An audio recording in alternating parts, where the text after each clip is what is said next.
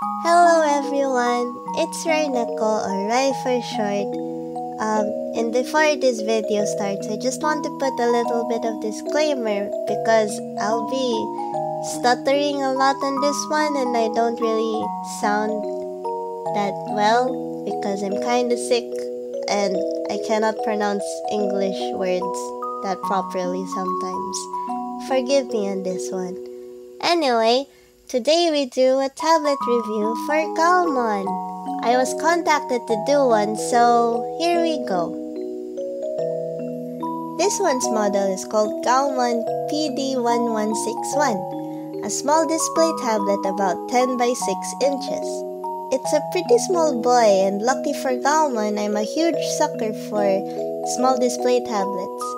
I love drawing on display tablets more than those that are just pen tablets, mainly because it feels like you're drawing on paper by using a screen rather than just looking at the monitor all the time while also being confused how your hand is supposed to work. However, most display tablets I've seen so far are those that are pretty heavy built and basically cannot really fit my workspace, so it's not very convenient to me. But having this tiny display tablet for once was actually a joy to have. In the box, you'd have your usual accessories for a tablet, which is the pen holder, connectors, adapter, manual, and artist glove. Interesting enough, expensive tablet brands, you know what I mean by expensive tablet brands, doesn't really give you the full package of accessories whenever you buy a tablet from them. So GAOMON's packaging is really convenient for the customer. Though I'd have to comment that I feel like there's something missing with the package. Display tablets are easy to work with if you have something like a tablet holder that is positioned in a diagonal way so it supports your wrist and your neck, so it wouldn't hurt that much. I'm pretty sure GAOMON sells tablet holders separately, but I kinda want to suggest that it would be probably better if it's mandatory to have at least a tablet holder along with the entire package. This would probably help first-time buyers a lot, especially if they don't know how display tablets are usually arranged as. Just a thought, GAOMON. The installation of the driver is not that difficult. All you have to do is find the driver of the tablet in the official website of GAOMON and download it. Then you'd need to manually set it up on your computer with a few clicks, and then there you go. Your tablet can work now. You all probably want to know more about how it came out in my end, so without further ado, I will give my drawing review.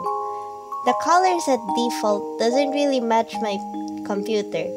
It's much warmer than it should be, and that is not really a big problem since you could fix it up manually with the tablet itself, because there'd be a menu button for this one, so you just need to fix it there.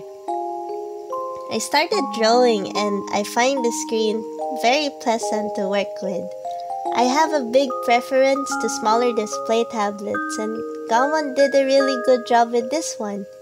I had no problems with the pressure sensitivity and the calibration, and the pen quality, for what it's worth, is very lovely and doesn't really do damage or scratches on my monitor.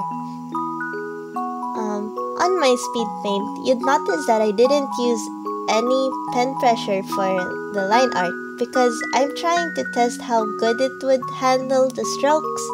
Would the lines look clean despite not having stabilizer on? How accurate does the pen go when I draw lines and stuff? So overall, it actually had a good output and I was really pleased to what I've had.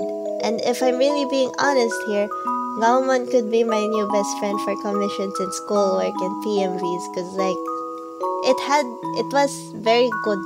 It had very good output. It was smooth to work with, and I just love it in general. Okay, I genuinely appreciate this tablet. This tablet is very good when it comes to convenience. The express keys are easy to press and are enough to have shortcuts and all. And the tablet draws strokes really smoothly and gracefully, and it's really affordable for a screen tablet. What isn't really good about it, however, is that there is no tablet holder to put the tablet on. GAOMON, you already have a full set of accessories. Maybe you could add just one more to make it, user-friendly. Also, I really didn't like the fact that it involves a lot of connectors. It makes my desk look a bit of a mess, but that's just me and my preferences.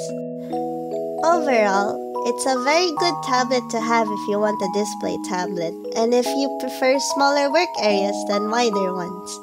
It's light, convenient, and you can bring it everywhere. It only connects to a computer though, so I know you guys use phones and stuff, but yeah, this is a heads up. Anyway, that's it for my review for GAOMON PD1161. And before you ask if I have any tablets to recommend in the comments, I personally recommend this tablet, and you'd know why if you've come this far and actually listened to the whole video. Anyway, this is my new tablet now, and maybe I'd continue my current workload with it for school commissions and PMVs and whatnot. Anyway, that's all for now for this video. Thank you so much for watching!